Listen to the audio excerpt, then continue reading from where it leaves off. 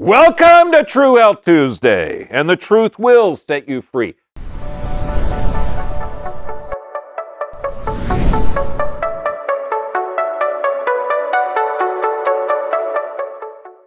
Truth is hard to come by nowadays. Okay, now this talk today came up through a conversation I had Saturday, and I think you'll find it interesting. But if you're aware that there's more and more restrictions, and I don't think it's been said yet, but I really think Christmas will be canceled this year. So in California anyway. I mean, it'll be open in Florida, it'll be open in South Dakota, and probably some, free areas of the world, but not in our country. This quote should be tattooed, because if you're waiting for the government to give you back the freedoms that they took, it will not happen. Freedom is never voluntarily given by the oppressor. It must be demanded by the oppressed. So we have to start utilizing this. Now, I'm going to read this quick little note. And this was a comment off one of our videos, and I didn't edit it or anything else. But I want to hear an amen if you've gone through something like this. Ignorance not bliss. Yesterday, I filled up my car, went in to pay the man behind the elevated counter with no mask, and he had two pieces of Perpex, like plexiglass, with a gap in front of him. I told him the number of the pump, and he said, "You're not wearing a mask." And too tired to argue, I moved, prepared my scarf from my neck position to cover my nose like an El Bandito, shoved my card in, and done. Scarf released back to my neck, went out of there pretty darn quick. The shop was empty, so I so wanted to educate him, but obviously another sheep had been watching the BBC. How many times have you gone into a gas station, be nobody there, you have your chin warmer on, and they say you can't shop here? What is the fear? What is that? Okay? And I'll tell you, I had a really cool experience this past Saturday night where I met someone like this and was actually able to talk to them. No, not screaming or anything. Now, half of this talk is going to be safe for the authorities. If I start talking about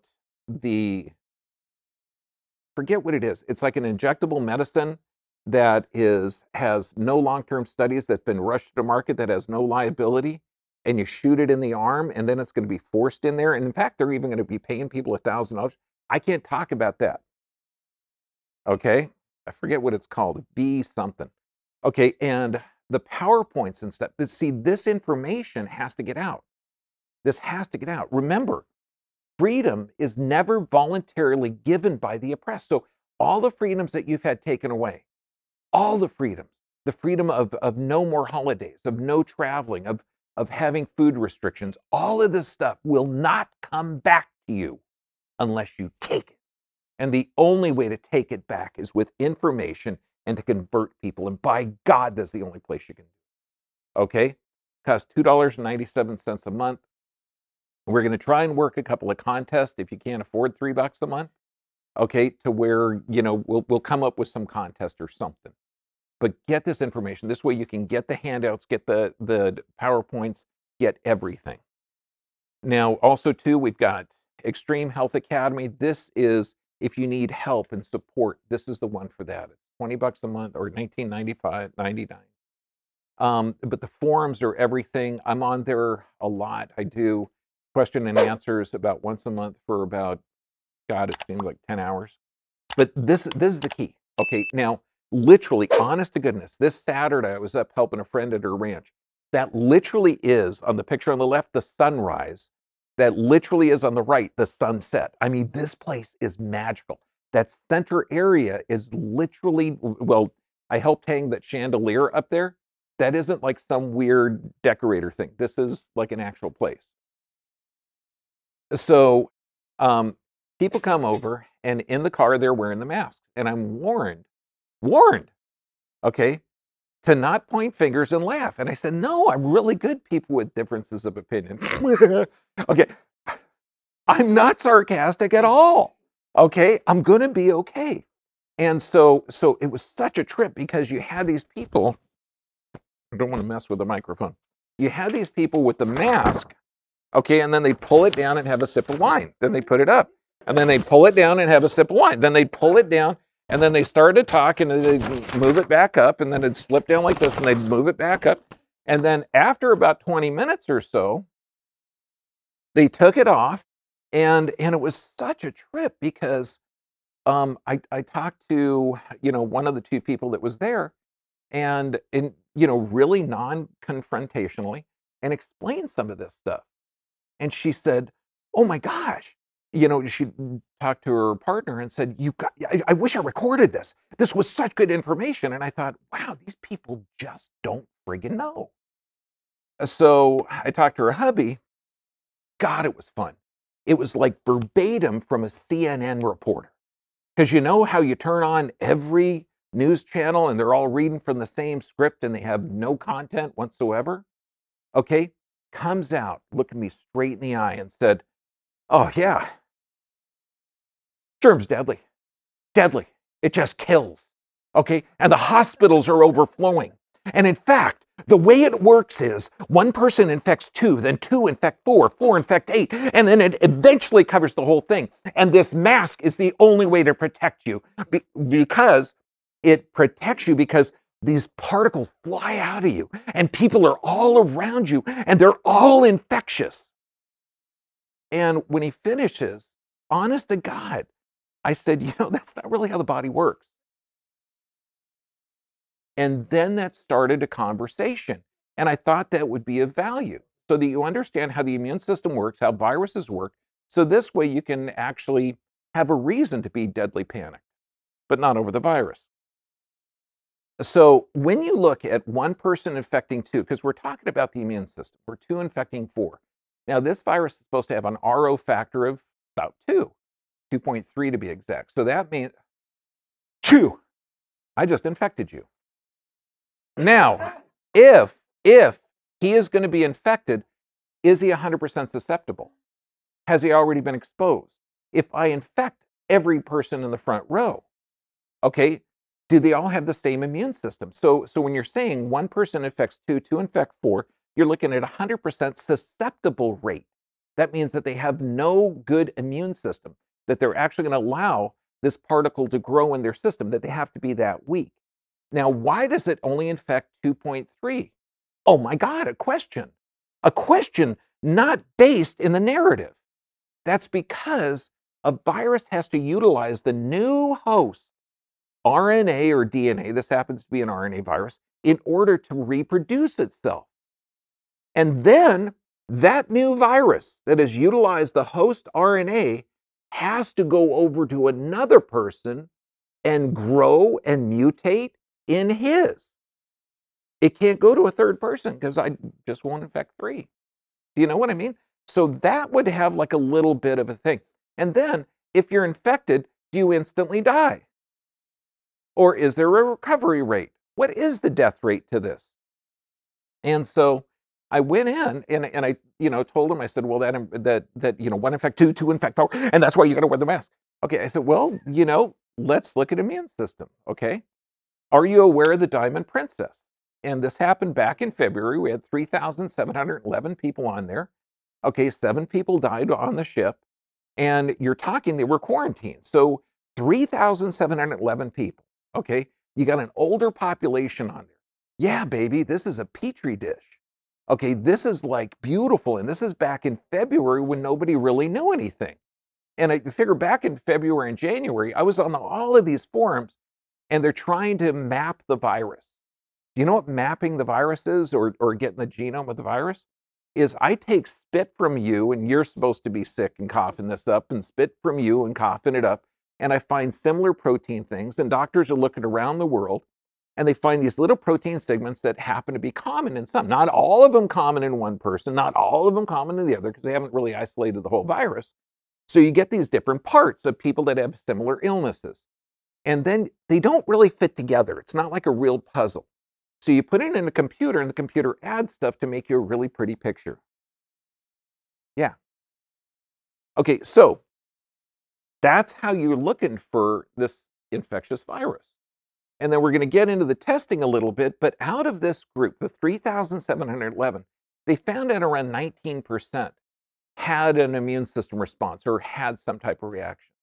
In the 70 to 79 group, 6 people had died. In the 80 to 89 group, 1 person had died. So out of this whole group, 3,711, and a lot of them elderly, 7 people had died. Now, you might think, well, what about the 3,704 people that didn't die? Okay, that would be a good question. You know, and the quality of life literally depends on the quality of questions you ask. So I mentioned this to the guy, and I said, this was enclosed, they're eating the same food, breathing the same air. So what was the factor? Okay, what was the factor? It was the immune system. Then I mentioned the 1918 study that took 100 healthy Navy guys, and they wanted to find out how this infectious works. So they decided to find out, and they isolated this bacilla, and that they found, again, not in 100% of the people, because how are you going to find the same protein if it's going to utilize your RNA and then your RNA, then your RNA, then your RNA? It's going to be changing a little bit. And then each protein that we swab, we're not going to look at the strip of DNA and just decipher it. No, you got to take the swab and the sputum and try and grow something that matches. Okay, so there's a challenge there. I know. I know. The TV doesn't exactly tell you there's a challenge there.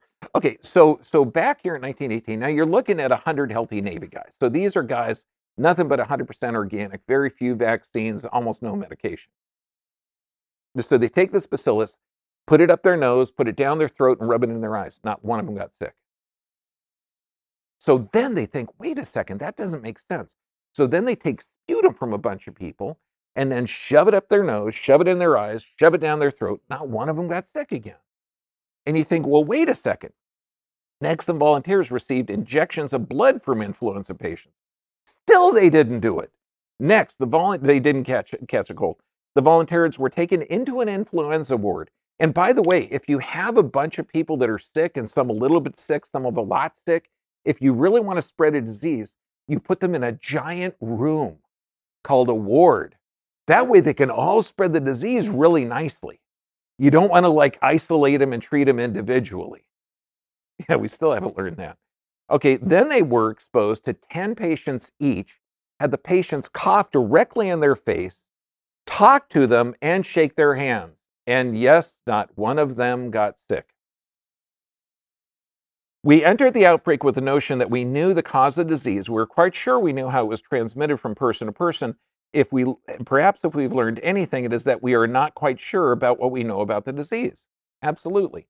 Now we have the World Health Organization saying back in June, from the data, it still seems that it's rare that an asymptomatic person actually transmit onward to a secondary individual. So we do have something causing the world to change the way they're doing, something that's restricting your lifestyle, your business, causing going to be worldwide famine, causing worldwide economic depression. So there is something out there.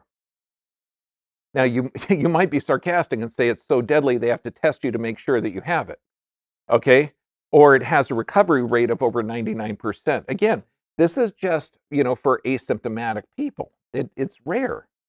Now, the virus experts, okay, now this one, the great God Fauci. Now, I know he's, part of Moderna. I know he's, been in business, in the government for 40 some years.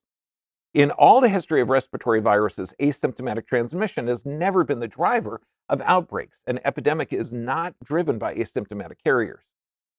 I'm actually going to show you how this is true and why they're doing this. See, back then in 1918, on the same time, they didn't know much about how the virus was transferred. Obviously, we didn't learn anything from them. Okay? And they didn't know much about aspirin. And in fact, they were giving handfuls of aspirin. They didn't know that, aspirin would reduce the fever. Now we know that fevers are actually good, that it elevates your immune system response. They didn't know that the aspirin would cause hemorrhagic disease or bleeding in the lungs and kidneys. And they didn't know that there was a limit to the amount of aspirin you could take. In 1918, the Surgeon General, the U.S. Navy, and the Journal of American Medical Association recommended salicylates or aspirin.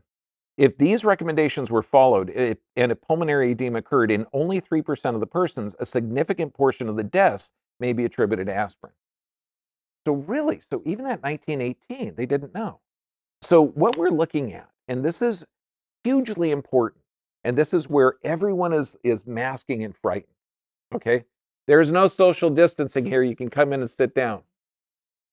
Okay, just I don't know. He's looking a little peaked. She looks kind of cool.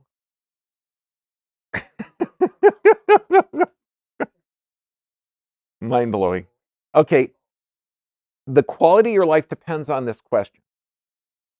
Is it the virus that infects you, or is it that you have sick tissue and a pathogen grows in it? Is it the virus that affects you, okay, or that affects everybody, or is it that you have sick tissue and that's where the virus grows?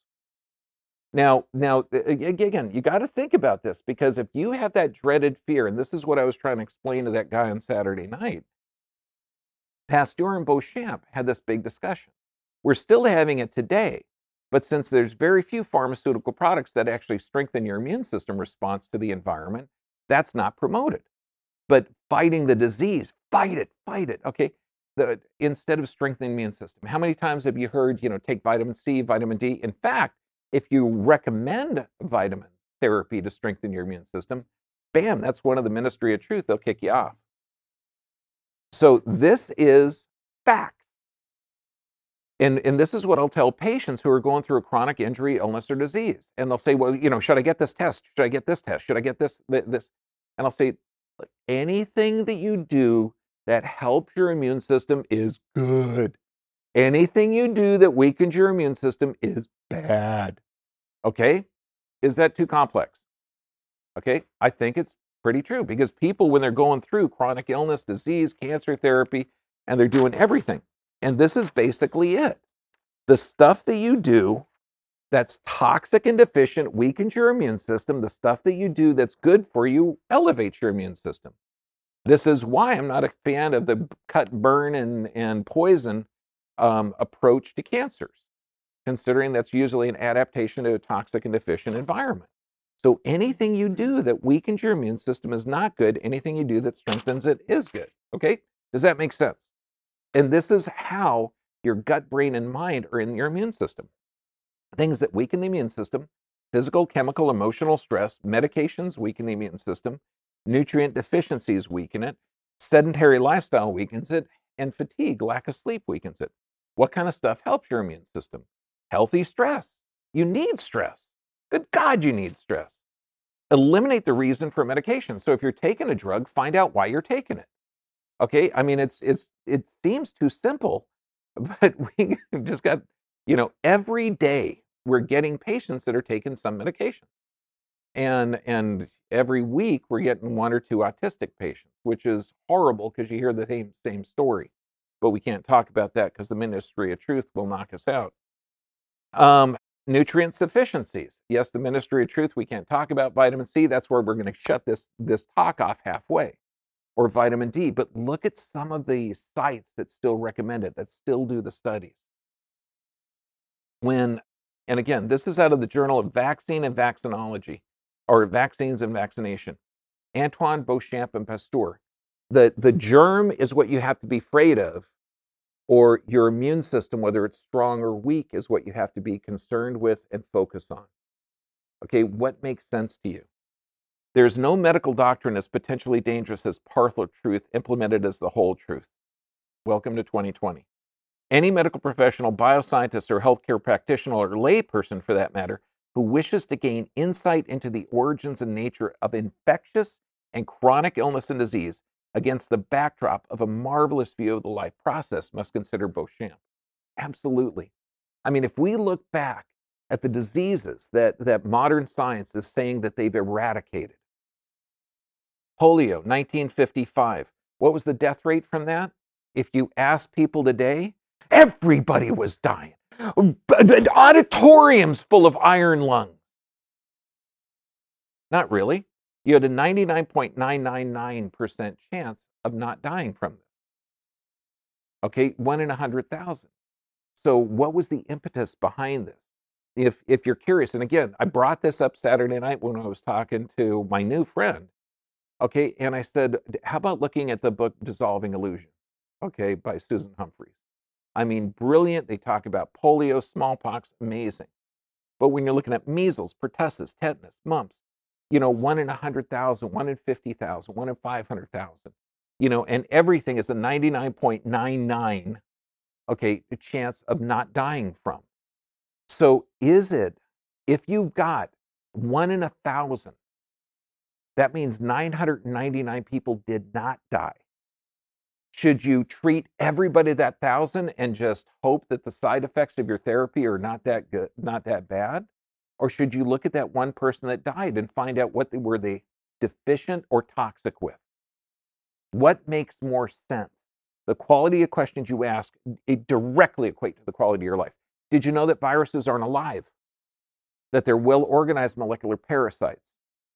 And when we talk about the replication of the current test that's being done so that you can be safe or you're infective or whatever. Okay, we're going to cover that when we shut this down or go to the private site. It's not a living organism, it's a well-organized molecular parasite. It cannot reproduce on its own. Lancet. The germ theory has become dogma. It neglects many of the other factors that play a part in deciding whether the host germ environment complex lead to infection. Genetic condition, behavior, socioeconomic determinants.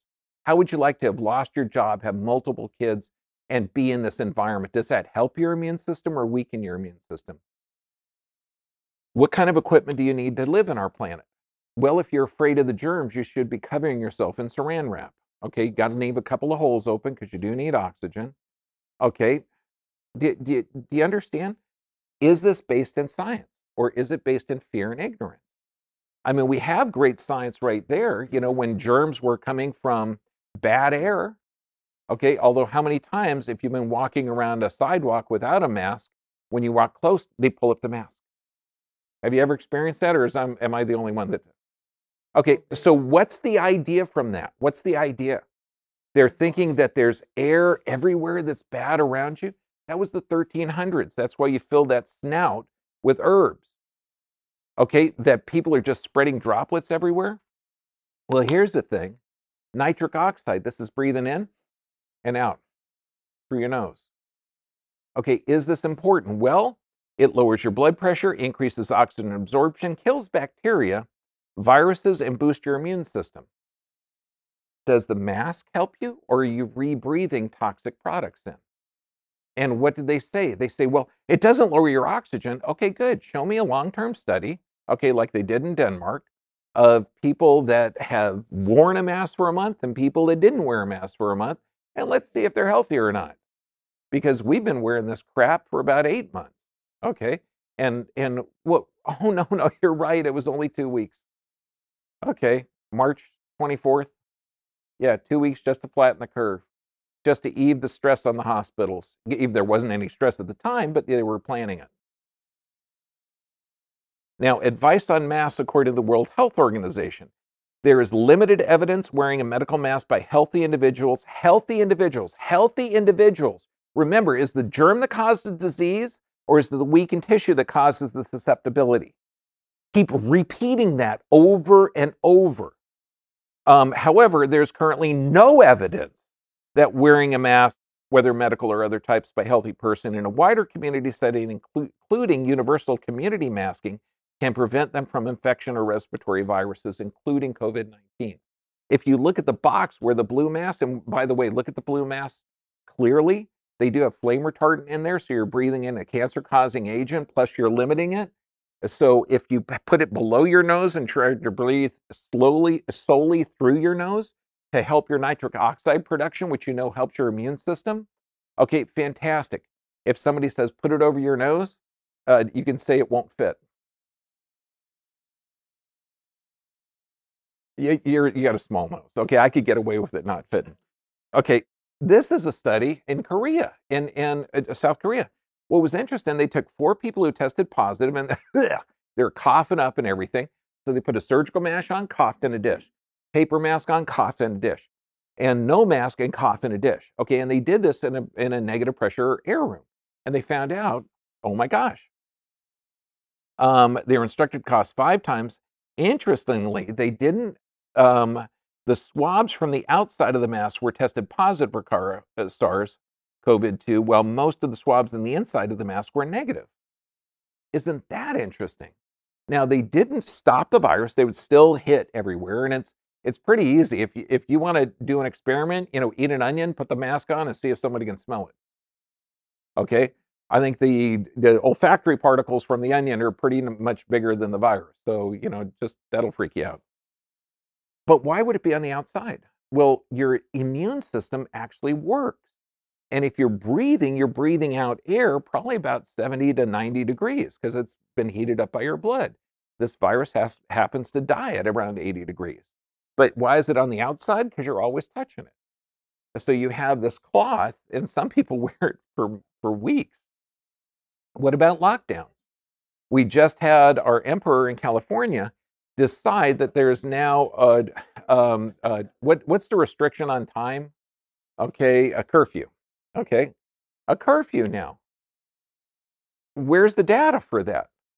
No, you don't need it when you're emperor. Data, little girl, is not for you. I will just decide what's better for you. No, seriously. Okay, and there's demonstrations in Huntington Beach if you want to go to it. They're usually every Saturday, but I'm not here on Saturday, and I can't stay up past 10 because I'm usually asleep. But here you go. We in the World Health Organization do not advocate lockdowns as primary means of control of the virus. And this is what was said. This is October 14th that came out with it. But what did they tell you back in March 24th? That the only time we believe a lockdown is justified is to buy time to reorganize, regroup, and rebalance your resources to protect the health of your workers who are exhausted, but by large, we'd rather not do it. Is everybody just stressed out to the max?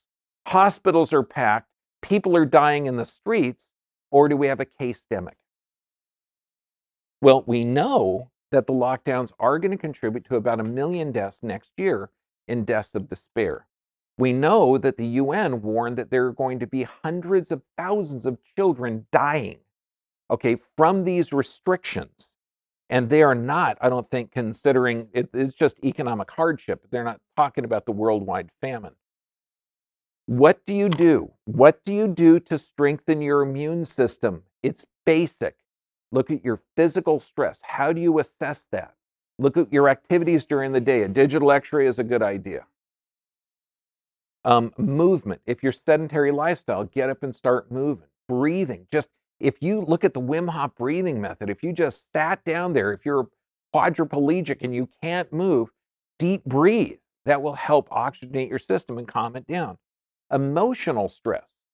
Okay, look at neurolinguistic programming, NLP. We do that. Look at eye movement desensitization response. Look at emotional freedom technique. There's tons of therapies that you can do to change how your brain works. If you know anxiety, stress, and depression are located in the frontal lobe, and the cerebellum on the back controls the frontal lobe. So this means symmetrical movement. So what do we recommend? Deep breathing and walking in the grass. It works. Okay, chemical stress. If you're taking drugs, find out why you're taking them. Okay, because honestly, I mean, just got another patient in today. A couple high blood pressure medications, a few antidepressants, a bunch of stuff going on. And I said, look, if you and me were left alone on a desert island, you had no access to pharmaceuticals, you only had fresh fruit, fresh water, fresh fish, would your health improve or decline?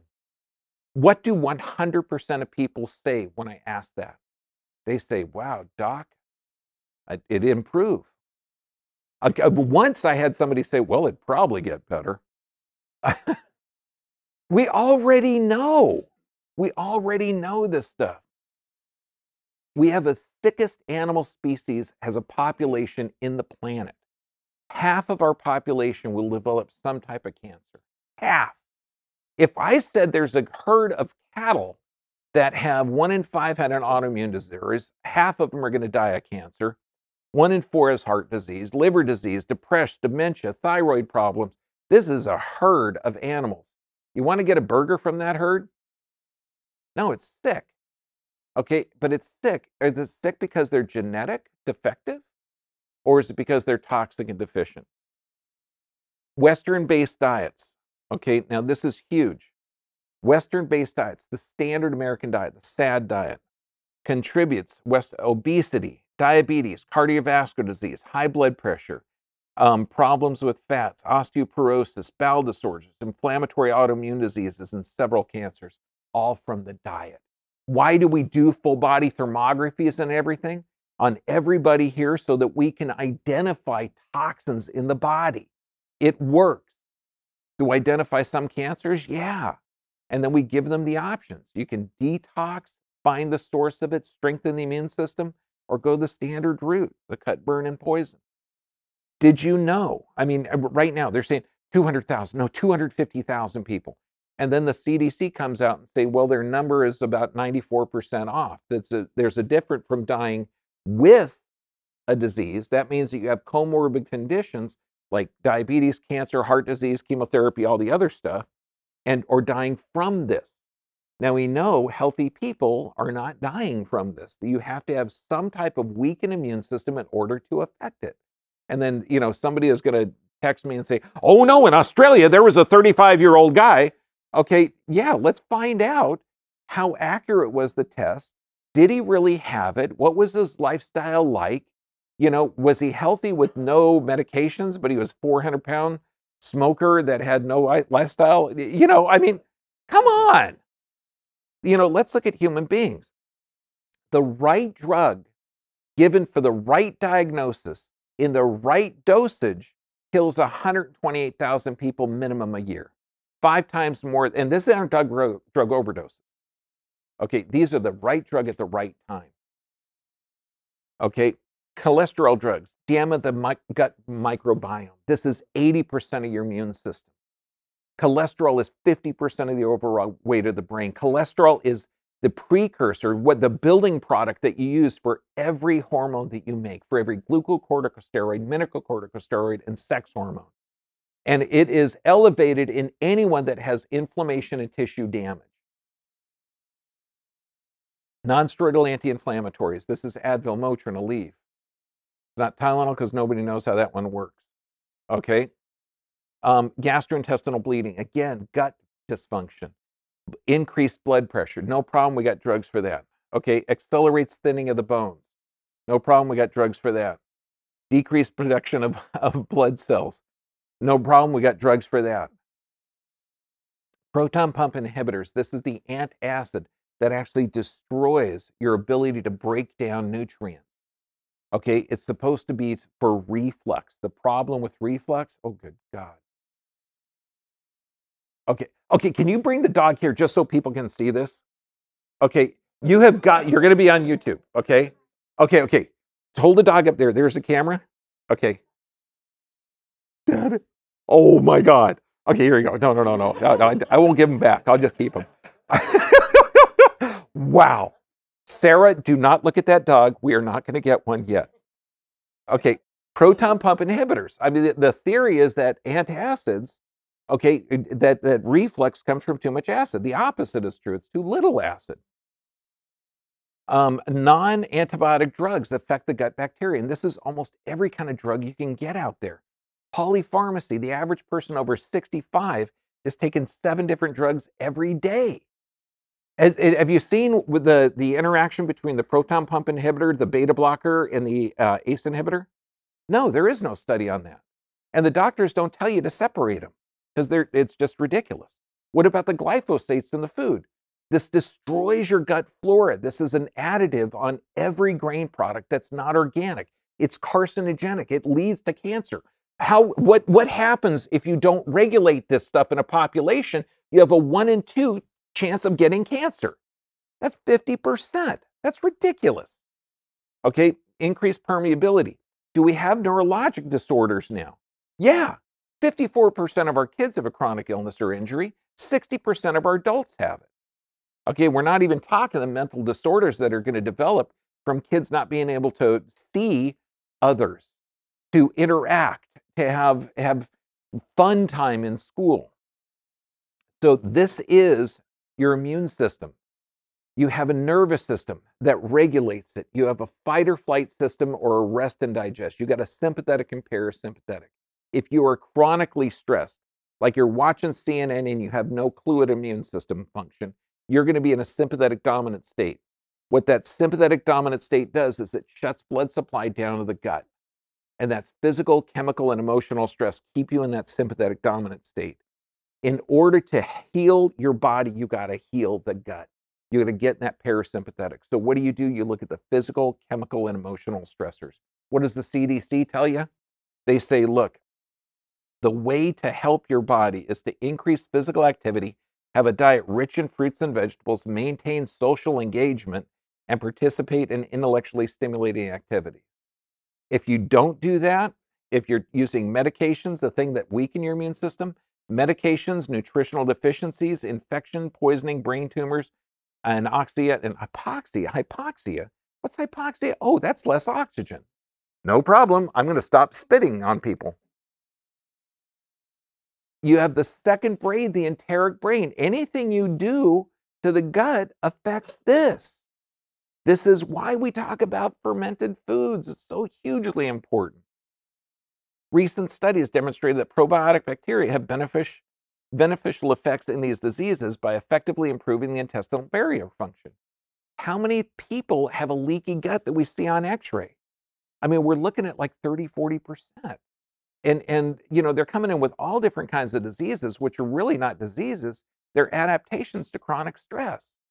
And so people, get people all the time.